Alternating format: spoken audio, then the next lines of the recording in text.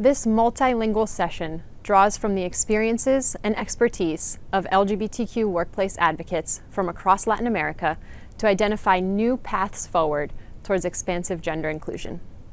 And in order to forge these new paths forward, we first need to begin to bridge the silos of civil society and business, address how the gender ideology movement is affecting the workplace, as well as examine how the gender binary is deeply infused into so many of our structures, even the very fabric of languages such as Spanish and Portuguese.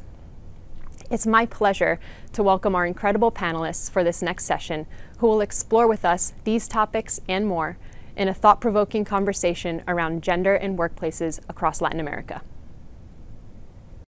Welcome everybody to this premiere session of Gender in Latin America, Roadmap for Progress.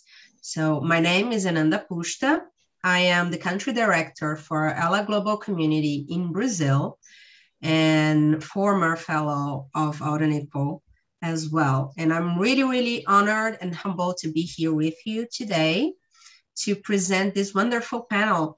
And before we start, I want to, acknowledge some realities we have here around the region. So regarding women representation and equity in Colombia, Peru, Venezuela, Brazil, Chile, Mexico, and Argentina, women earn between 49 to 68% of every dollar the man makes. So 49 to 68 cents for every dollar is so less than what they do, right? What they make. And there are far fewer women that hold board or senior management roles within the region. This is all over Latin America. And now going through LGBTQ inclusion, we know that for a fact, 94.8% of trans people in Argentina and 90% of trans people in Brazil are outside the formal labor market. And as for Colombia, for example, 5.3% of trans people have signed an employment contract, 5.3%. And in this 5.3%, 79% have felt discriminated against, and 40% have been asked or told to dress and act in a different way at work. That's kind of not right? And to end this overview, in Dominican Republic, 70% of LGBTQ people are outside the formal job market. That is to say, we have a lot to do and a lot to discuss today in this panel. And with us, we're going to have Tim Marinho. They are Customer Success Manager at Twilio, Brazil. Carla Avila, Employer Care Case Manager and LGBT ERG Co-Chair at Intel from Costa Rica. Juan Paulo Marulanda, Account Manager at Dow Chemical, coming from Colombia. And Avril Tapia, Administrative Specialist at Petróleos Mexicanos from Mexico. So I want to ask each and every one of you to introduce yourselves briefly with your role, your identities, your pronouns, and tell a little bit about your story. Let's start with Avril. Hola, ¿qué tal? Yo soy Avril Tapia, soy de México, originaria de la Ciudad de México. Actualmente trabajo para Petróleos Mexicanos. En mi área de actividad, en cuestión dentro del área administrativa dentro de la empresa, pues soy una persona que hace funciones secretariales y me considero una mujer trans, ¿no? Mi pronombre sería ella y estoy a sus órdenes y muchísimas gracias por la invitación. Thank you, Avril. Let's turn over to Carla Avila. Thank you very much. My name is Carla. My pronouns are she, her, and ella in Spanish. I identify as a lesbian cisgender woman. I am based in Costa Rica, and as you mentioned, I work for Intel within the HR area, and I also lead the global LGBT ERGs. So I oversee the LGBT strategy for all the regions. I'm actually the first non-US based ERG leader, and I'll talk a little bit more about that later. I am a psychologist as well, and outside of Intel, I also work on affirmative psychology with my own patients and my own practice. Wow. Ooh, nice. Go, T, please introduce yourself. Hello, everyone. I'm Chi. I'm Customer Success Manager at Twilio. As Ananda mentioned, I am currently living in São Paulo, Brazil. My pronouns are they, them, and I identify as a queer person with no gender. And excited to be here. Thank you so much. And last but not least, please, Juan. Obrigado, Ananda. Thank you very much for introducing me. My name is Juan Paulo Marulanda. I'm from Medellin, but I'm located in Bogota, Colombia. I'm currently working for Dow as a customer manager for the industrial solutions business within Latin America. And I also co-lead the global steering team or support team for our ERG, or LGBT ERG, for employee experience. I'm an industrial engineer working at Dow for 6 years now, and super excited to be here. Thank you. Nice. No, thank you all for agreeing to be here with me in this panel. It's been amazing to have you all with me. And let's start for the fundamentals, right? So in the last year, what has given you hope for the trans and non-binary communities in your country? And what has made you scared or frustrated? Let's keep it in mind that we all around the globe had faced a really, really tough moment with the COVID epidemic. So tell us your thoughts. Juan, if you want to start, as you are already here on my screen, so. Okay, that's great. So in terms of like what has, I think that unfortunately it hasn't been many hopes, to be honest. Like we still have a long way to go, and so many frustrations or things that scare me for the non-binary and transgender people. I still see that within our region, we see more politics doing more transgender people, non-binary people, like taking the role and taking the action into politics. So my hope, to be honest, is that we don't see all these politics, all these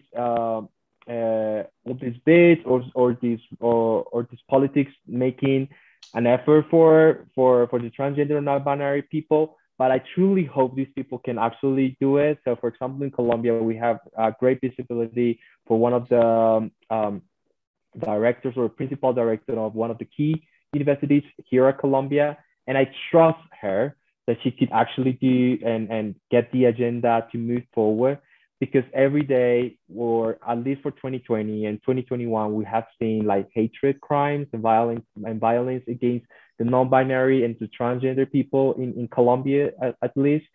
So, and with that, when you combine that with the xenophobic that we are experiencing here in Colombia, you know that migration, people from other countries such as Venezuela coming into Colombia, and they are LGBT people as well, non-binary and transgender, so they have to deal with double or triple the barriers to actually be happy and have a decent life.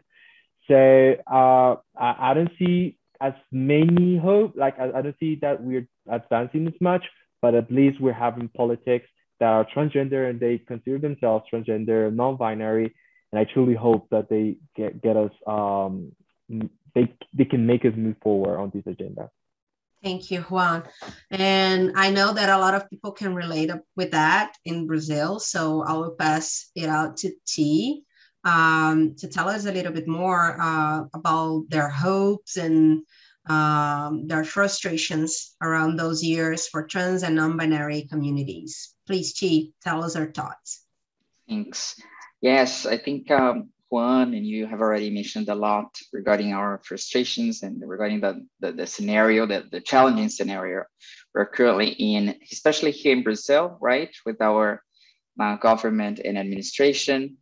it's been challenging across the board. So along with the COVID situation, we had alarming unemployment rates, which put people, especially the LGBTQ plus, and also the underrepresented communities, right, in a very vulnerable position, but let's put it that way.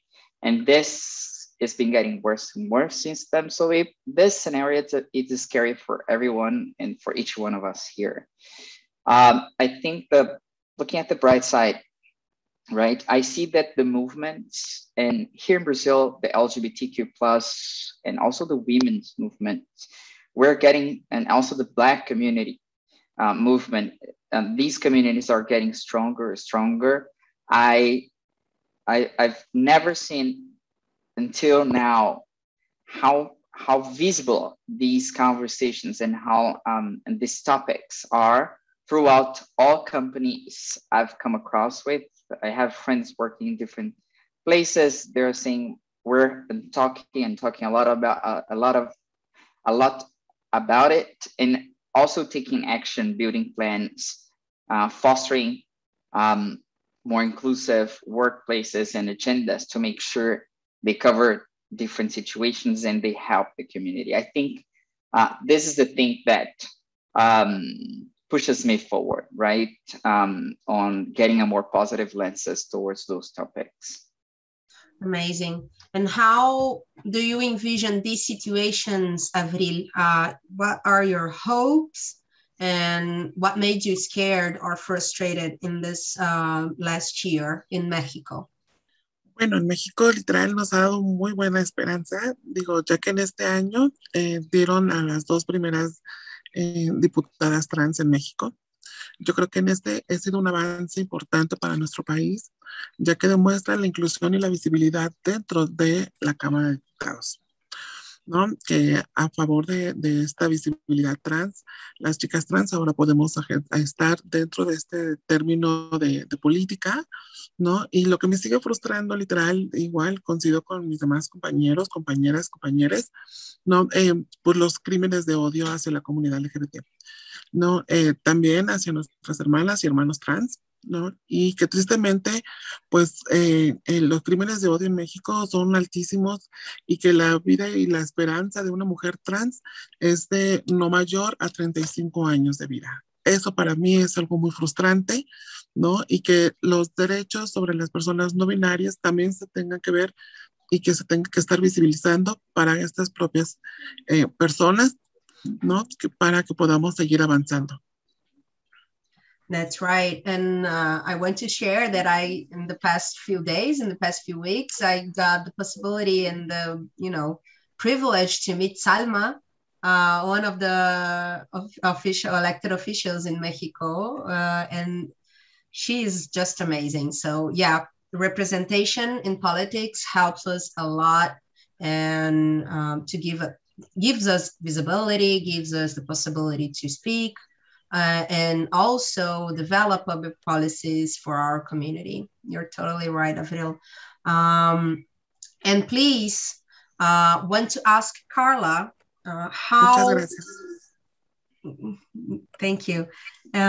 So Carla, how did you see this last year?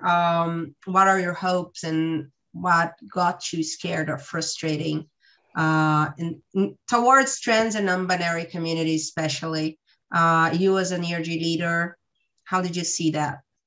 So looking at a national perspective from Costa Rica, we are right now celebrating one huge step that we just got maybe in the last month, which is that now Costa Rican passports are including the gender of a person instead of the sex. And that is amazing because we're, giving that step towards being more inclusive.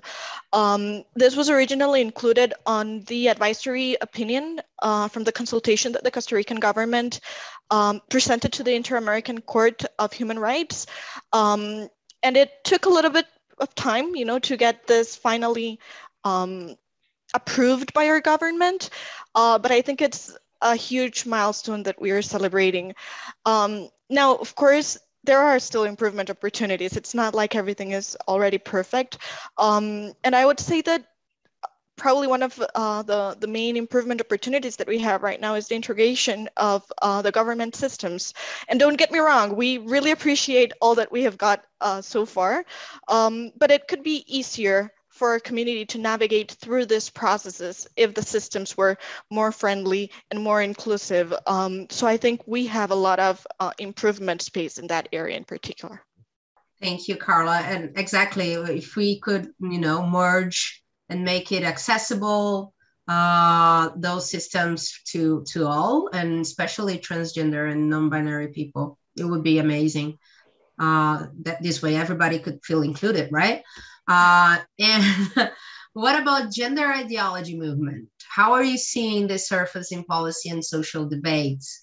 Let's start with Chi, because I know that Brazil has a really complex scenario on that, and I know that you are aware of that. So share with us a little bit. Yes, I think that what makes it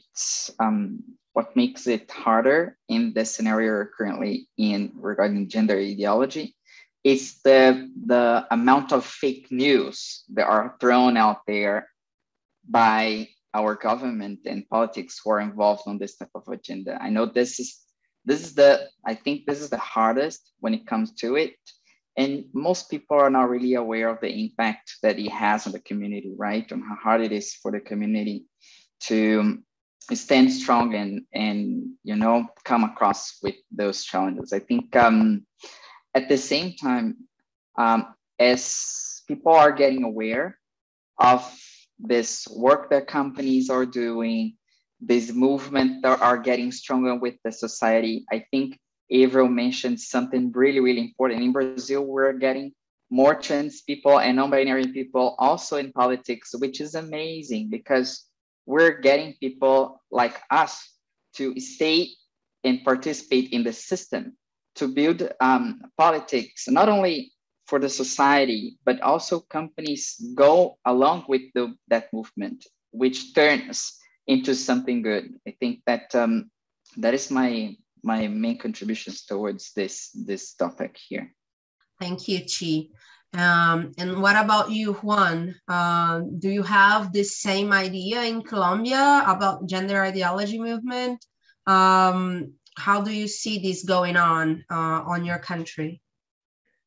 So I see this as something that people try to put a taboo or just put a bad meaning to the ideology thing. So they think, oh, this is the gender ideology, and they're trying to put this ideology into our kids or whatever. And I think that right now, if we need to start the conversation through those ways of thinking, then it's okay. Like, we need to make visible this fight. I know that there's a lot of resistance, and the historically parties that have ruled Colombia for the last 40 years, like, are trying and checking out like what is this ideology genre, and how does this apply to our culture, and is this something that we actually want to teach our kids about? Because I don't know, like maybe 7-8 years ago, we had this ministry who tried to do these educational things for gender education for kids in schools, but we couldn't move forward, and unfortunately, like, we had to cut all the educational efforts that we had. But at least we started the conversation, and this gender ideology, for me, it doesn't make me uncomfortable at all. Like, I know that we need to make visible the people who have been historically invisible for most of the people. So if we need to start from like somewhere, then we start and we keep this movement forward. I believe that this debate needs a lot of education, because not even the people who are against the gender ideology know what are they talking about. They only think about one, either X or Y, either blue or pink. So there's still a lot of education that needs to go on. And I think that in terms of education, we have made a way, like we have walked a huge path, because now people and non-binary and inclusive language is also something that is being pushed a lot within the region as well, like people talking about the neutral and gender neutral language as well. So yes, there's people against it, but we need to make it visible. So let's start the conversation. Thank you. And how do you perceive that, Avril? What are your thoughts about that gender ideology movement? How is it in Mexico? Do you see this surface in policies and social debates? How do you envision this topic over there? Bueno, literalmente en tema de género, la verdad aún lo veo todavía muy difícil, ¿no? No lo veo tan presente en la política y en los debates.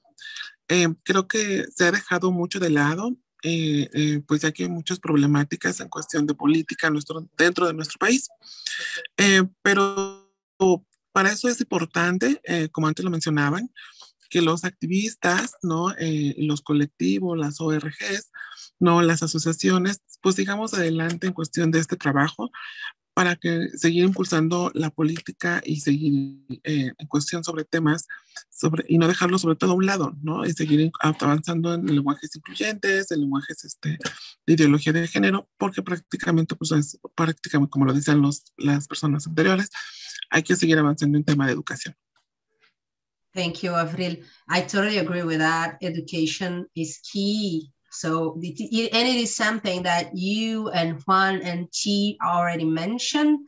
I want to know right now what Carla thinks about it. What do you think, Carla, about this gender ideology movement? Do you think education is the key as well?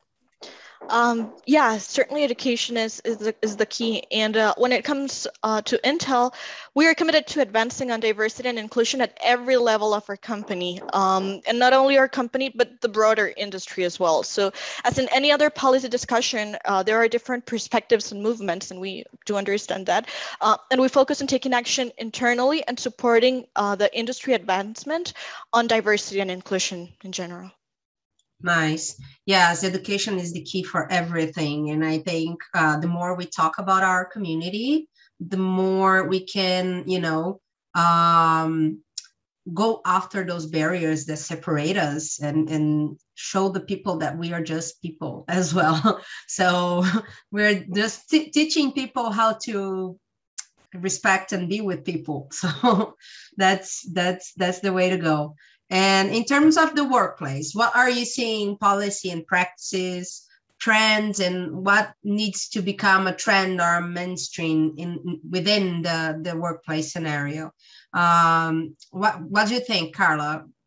So the most important trends right now that I can see are related to intersectionality. We're not only LGBT individuals, we're LGBT women, we're LGBT people of color, we're LGBT people with disabilities. And that is something that we need to bring to the table. Additional to this, I would probably say that something that would help us advance and a trend that everyone should start using is inclusive language. I know we'll be talking a little bit more of that in the next questions. But for example, if we start by respecting everyone's names and pronouns, we're giving a huge step on being more inclusive. And I think this needs to be a topic that we discuss when we're talking about policy and, guidelines and this kind of things. And finally, something that I'm very proud of at Intel is that for this Pride Month, it was the first time that we, again, with this focus on intersectionality, we added the black and brown stripes to our pride flag, and these pride flags were raised on all of our sites that we have our chapters. So I feel very proud that we're, again, moving a little bit more in the inclusion, not only for our limited community of LGBT people, but understanding that within our LGBT community, we have diversity and we have to be inclusive of all of us. How nice, congrats. Yes, the inclusive flag is really important for us, and obviously intersectionality is one topic that we need to address over and over, because our identities and sex orientations, they go often in different ways for each person, right? Depending on their backgrounds and the color of their skin, if they have some disability or not. So that's a really good way to put the work together. And a question now for Chi. How is neutral Portuguese becoming integrated into the workplace in an effort towards greater inclusion? And how can it benefit both cis and transgender folks? What do you think about that, Chi? This is a great question. I think that in Portuguese, not only Portuguese, but also Spanish, right? When it comes to neutral languages, it's challenging, right? Just so people who are watching this for the first time or are getting familiar with the terms. When we talk about, because there is a difference between inclusive language and neutral language. When we say inclusive language, we're just talking about using existing language to come across with terms that don't make its usage sexist, right? We're making sure that we are using the language in a way which we're including everyone. And when we're talking about neutral language, we're talking about different ways of coming up with the language usage, right? For example, when we use in Portuguese, amigues for friends, or todos for all of us, right? So there's a difference there. What I see, Ananda, is that I think that one thing leads to another, right? When we're being inclusive, I think it's a first step, right? Thinking of language to be used in a way that will include everyone. So I think it's, and connecting with your second question, which is what is the gain on it, right? I think it's when we think on the way we use language and make it inclusive, we are reporting and we are fighting against the machismo, right? That that's out there in the society, and we are combating. Is that the right word? We are fighting back, right, on the gender intolerance. So I think it's a big step, I think, and I think it's highly positive to everyone, right? But regarding the neutral language, I will share a couple of experiences. Before Twilio, I was part of a Brazilian company named Hotmart. And they used neutral language during the hiring process with me. And it was really interesting to see that happening in Brazil, right? It meant to me a lot because it make us feel visible. It make us feel included and respected. And this is amazing. It's this is the consequence, right, of going through a process, of a hiring process or a communication in which people are using it. And I think that it's not everywhere, of course. This is that I want people to be mindful of, because I also can say that I navigate very privileged spaces, right? We're talking about the tech industry. So people that are really engaged with these topics, it's not everywhere. It's not, I wish every company had the chance to be in touch with these people. And, you know, this is part of the work that we do as LGBTQ plus advocates. At the same time, we know it's hard. Some people, I have some friends that sometimes they misgender or mispronounce, but I think that I also believe that part of being a queer community advocate is to be committed with the learning path. As long as you're committed with learning and, you know, getting to know different people, getting used with the way we use language in different ways, I think these are first steps, right? And I see from that perspective. I don't know if I got it right, what you asked. You got it perfectly.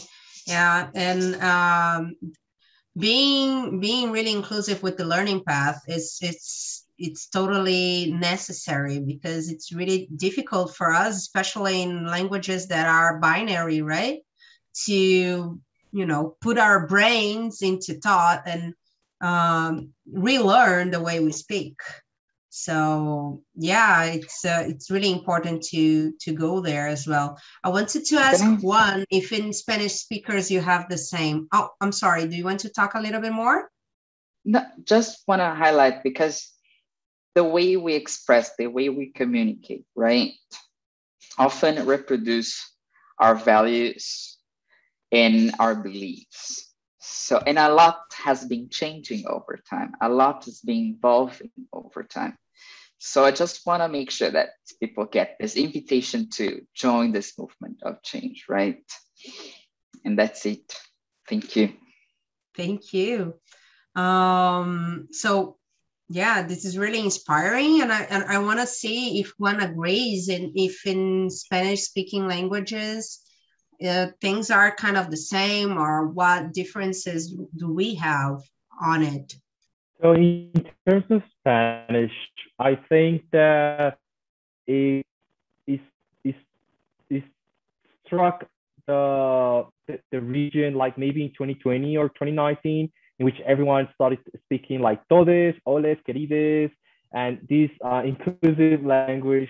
And everyone, even myself, I was overwhelmed with all these new terms, and we needed to, as she was mentioning, like we needed to put our brains working and saying like, oh, this is how we used to communicate now, and now we're communicating like this. But more than just doing the inclusive language and the neutral language, I think that people need to have the opportunity to learn and to become an ally, So, for example, if someone comes in and they don't know how to, and I'm a non-binary person, dealing with them and just trying to put yourself and be empathic, that's the most important thing. Like, they can perceive that I'm being respectful, that I'm trying to talk and address them as best as I can. So if you are an ally and you see that you have a genuine purpose or a genuine idea of how to address people, that's more than fine. That's more than okay, because you as a non-binary or you as a non-transgender person, you know that this person wants to be an ally, is on your side, wants to make you visible, is making an effort, and that's what matters, right? If we say it wrong once or twice, it's okay. If I know there's a lot of people still new to these terms and people are actually getting used to this, but the most important thing is that you're genuinely trying to basically make your best effort to make people comfortable and visible. That's right. Allies are everything, right? For us to achieve and go on places that we're never gonna be able to without them, right? So now talking a little bit more about the experience at work, I want to ask Avril, what has been your experience at work regarding feeling comfortable in your gender identity and expression? Can you fully be yourself? Do you feel this way? Sí, claro, o sea, literal, en mi experiencia de trabajo, el sentirme cómoda dentro de la empresa con mi identidad de género y al principio, obviamente, yo tengo ya 14 años dentro de la empresa, ¿no? Y para mí fue un reto al principio. Y pues al cual yo lo retomé como un reto y en el cual obtuve mucho beneficio, ¿no? Hoy por hoy, en el momento, fui la primera persona trans dentro de la empresa y hoy por hoy ya me da orgullo decir que dentro de esta empresa ya hay más personas trans, hay más personas no binarias, ¿no? Y son mis compañeras, mis compañeros, mis compañeros, ¿no?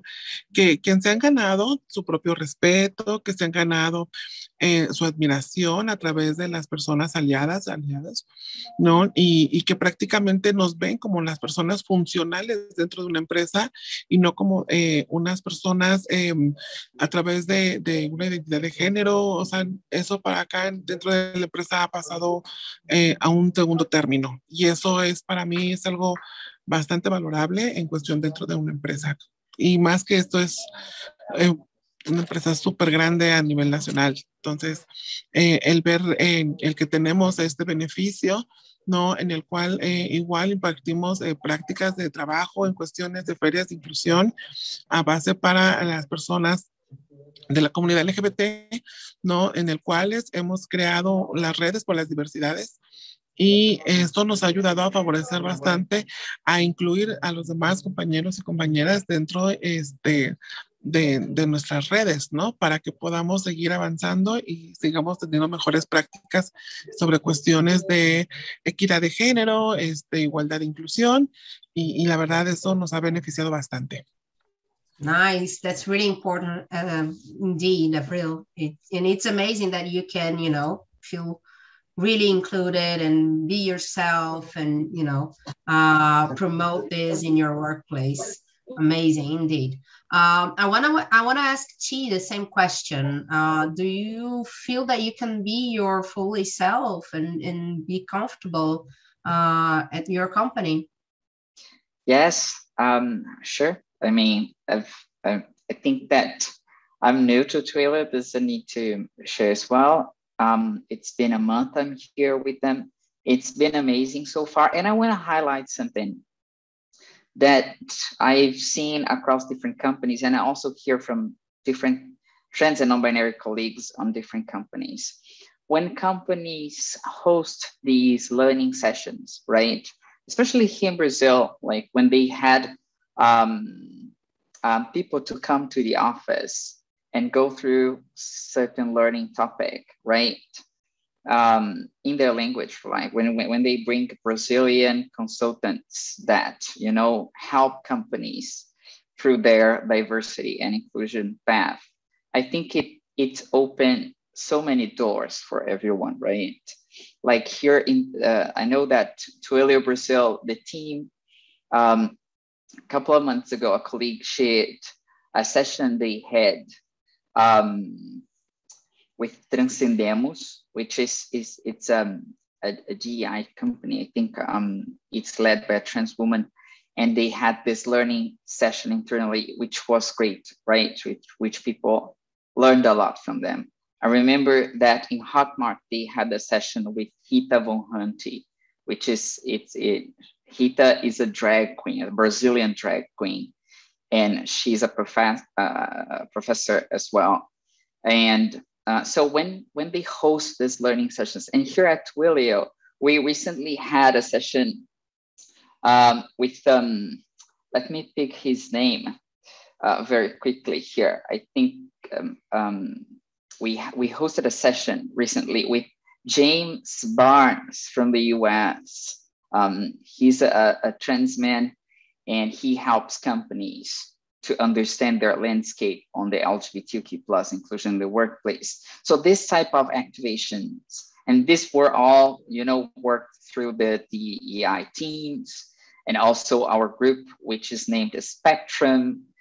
It's amazing because not only for us, it makes the workplace easier and more fluid for all of us, but also for people who are not familiar with to join and foster this positive work environment. So I feel really blessed about it. Nice, Chi. Really good to know. And now turning over to Carla as well.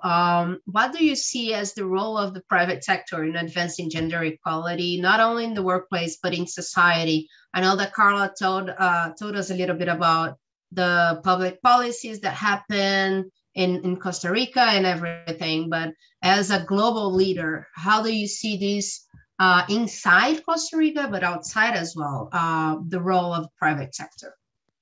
So at Intel, we have established our goals for 2030, where we're raising the bar and not only for ourselves, but also evolving the culture of our corporate responsibility strategy. And this is basically to increase our scale of the work with others and to create more responsible, inclusive, and sustainable world. This has been enabled through technology and our collective actions. And when we talk about collective actions, ERGs take a key role in these goals.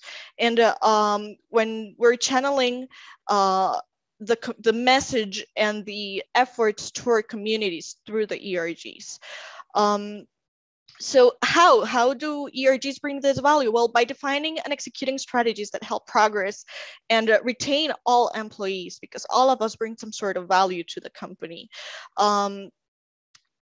This could be by mentoring programs, by sponsorship opportunities, by connecting with one another and our external communities through volunteering efforts, for example, and even by educating our allies. And when I say allies, I like to see the term of allies as a very broad term, because all of us can be allies of some part of the LGBT community. So for example, I as a lesbian woman can be an ally for the non-binary and trans folks. So when we talk about educating allies, it's educating all of us at the end. So we're all better together. And I think establishing goals on a long term, as it is 2030, we can start working towards that inclusion. Amazing. I love what you said. Like, everybody is an ally in Central Point. And it's true. We can all support our friends and, you know, people from the community. And of course, not everybody is the same. Our diversity and it's multiple within our community as well. So yeah, educating allies is educating everybody. And passing over to Juan, what do you think about that as well, Juan? What do you think is the role of the private sector? And do you think that the workplace inclusion can also affect society change and culture change? Yes, it does, Ananda. So I believe that the role of these international corporations, such as Dow or Intel, it can actually build such a path in which other local companies don't even think, or they don't feel brave enough to do it. So while we have this international corporation and we have the idea and the inspiration to make it happen, then it does a domino effect on the rest of the economy, on the rest of the companies that take part of each country. So I do think that it has a really valuable opportunity, because we need to utilize the platform that we have and participate, because otherwise we're going to be missing the talent as we speak, right? And these international corporations, we need the greatest talent in order to reach as many people as we can to make our companies a best place for everyone and welcome everyone.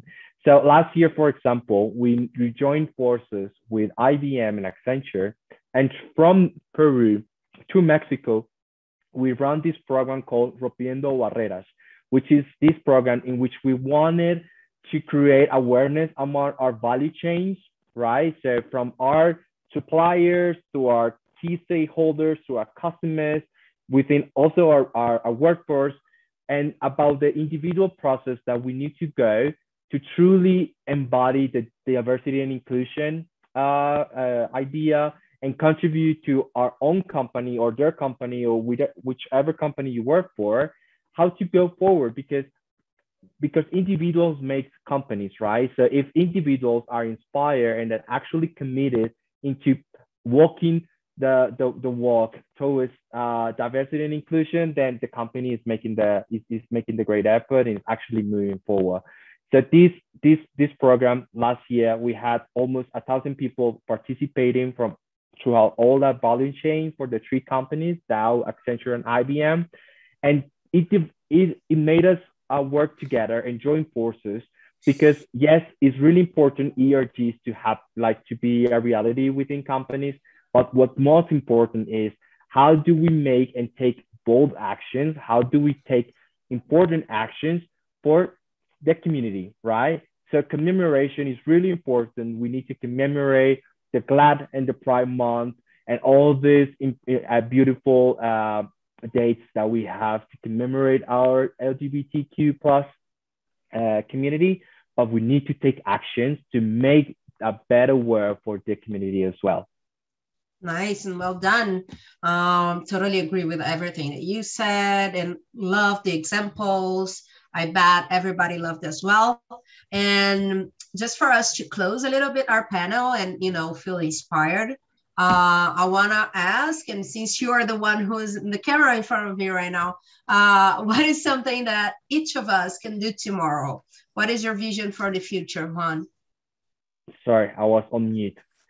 This is the most popular thing of 2020-21. I was on mute. So I think that tomorrow I see the non-binary and transgender discussion taking more relevant, like such relevance, because it has never been relevant. So now that is a hot topic or a trending topic, is really like making a fuss and everyone is talking about it.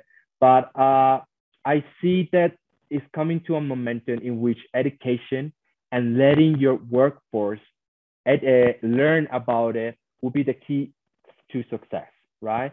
Because I see that non-binary and transgender are taking more action and are taking more leads on things and conversation that historically like gay or lesbian people have been like doing in the past. But now I see more of this non-binary and transgender and people identifying themselves as non-binary and transgender and openly about it. I think that it's gonna build such a momentum that is gonna change our countries for our societies for good in the years to come. Yeah, and you hope it changes as well. we hope that everything changes. I really do hope that. But I want to hear also what Avril has to say about that. What is something each of us can do tomorrow, Avril? What is your vision to the future? Bueno, para mi visión del futuro en estos casos de éxito, para mí son las redes de diversidad dentro de las empresas, como lo había comentado, ya que son casos de éxito. Por ejemplo, yo en Pemex tuve la oportunidad de ser líder sobre esta red, sobre la diversidad dentro de los trabajadores y trabajadoras de Pemex. Y creo que independientemente de ser la líder o de haber creado este tipo de redes, ¿no? Y haber guiado a nuestros compañeros y compañeras, a nuestros aliados, a nuestras aliadas, literal esto queda como un factor beneficiario para nuestra empresa, ¿no? Para los que trabajamos y que para las próximas generaciones que sigan entrando y que sigan contratando, ¿no? Y que las compañeras trans o los compañeros trans, ¿no? Si tengan estas mismas oportunidades y estas mismas virtudes, estos mismos derechos, ¿no? Dentro de la empresa, estoy hablando en cuestión en permisos de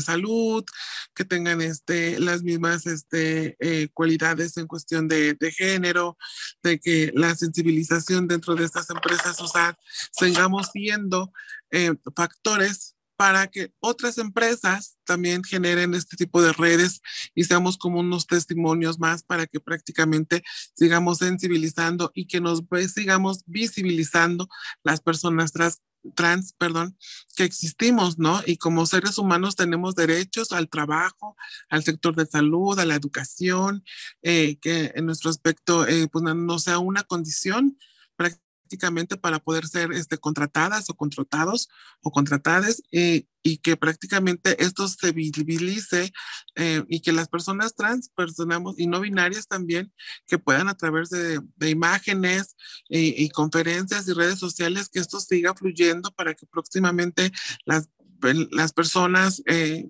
tengan más oportunidades de talento. Exactly. Amazing.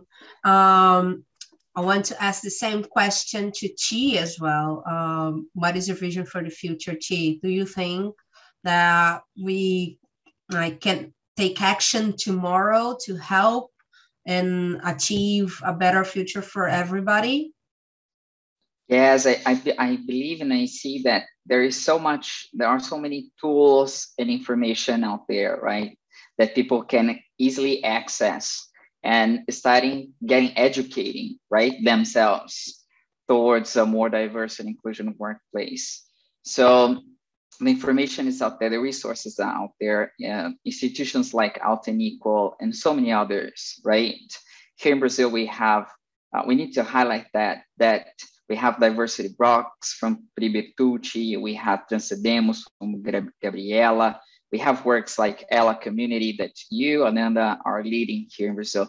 These types of organizations are giving companies tools and resources so people can educate themselves and become an ally and take action towards helping the community, right?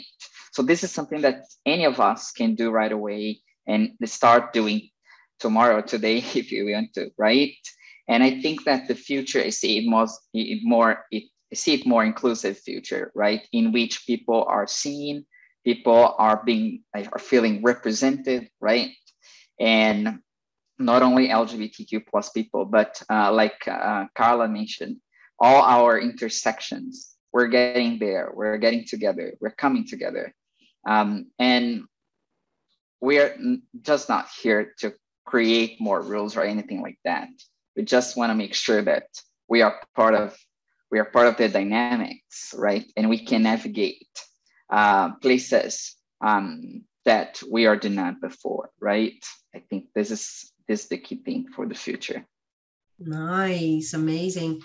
And last but not least, Carla, what do you think the future can bring us, and what can we do to achieve it? What's your vision? I'm going to be very brief, and I'll say 3 things. The first one, stop assuming. As simple as that, stop assuming. Second one, don't be afraid to ask questions. What is your name? What are your pronouns?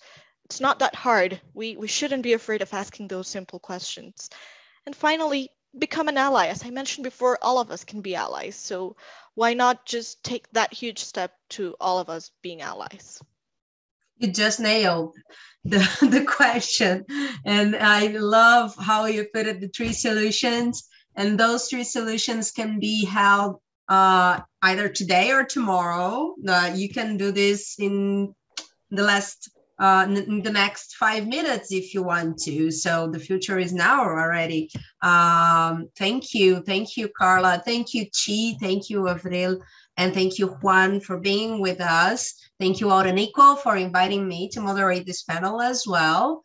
And it was really, really amazing to be with you all today to talk about this important topic, gender in Latin America and the roadmap for progress. I think everyone here has a really clear path for a brighter future. And if all the community is willing to listen and willing to do some homework, and as Carla said, don't assume anymore, ask questions and become allies.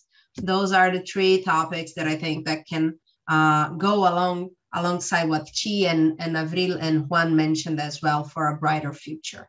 So thank you so much and have a nice summit, everyone. Ciao. Besos.